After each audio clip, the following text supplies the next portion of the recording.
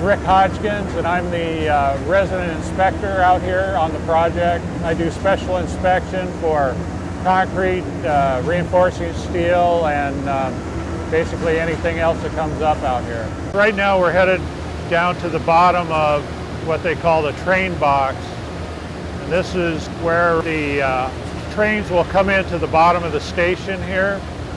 We're on our way down to see them place some concrete, give you an idea as to what the concrete is going into. And this is basically the bottom of the excavation here. Okay, so what you see going on in the background is concrete that's being pumped down from up above on a trestle and then down through these two hoses, and it's going into this mat.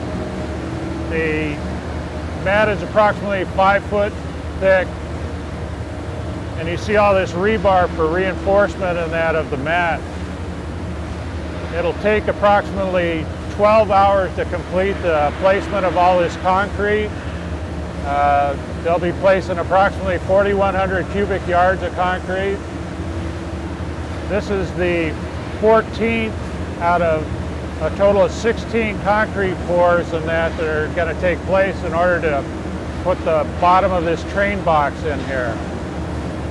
There will be 2 more levels above this, and that will accommodate buses that will come into this station here. The bottom of the mat is approximately 60 feet below street level.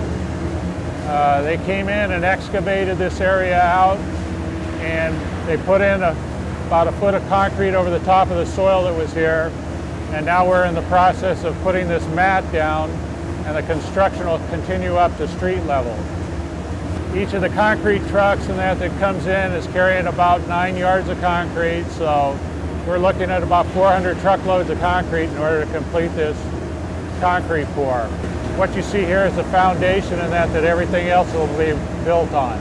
My name is Bill Bellum. I'm ISI's Director of Health and Safety. My responsibilities include managing the health and safety program and providing our employees with training.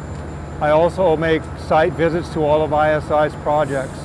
During these site visits, I provide additional training to our employees, and I work alongside with our clients and the contractor and subcontractor safety professionals to ensure that our employees are provided with a safe work environment. So this is the sampling area for the concrete, and as per the specifications, we sample the concrete every 100 cubic yards. It's part of the quality control of the job site. We do 4 tests out here. We do air, unit weight, slump, and temperature. And after the cylinders harden, we take them back to the laboratory and do a compression test. We do a compression test to see the PSI of the concrete, and after that is known, then they can put another load onto that particular part of the job.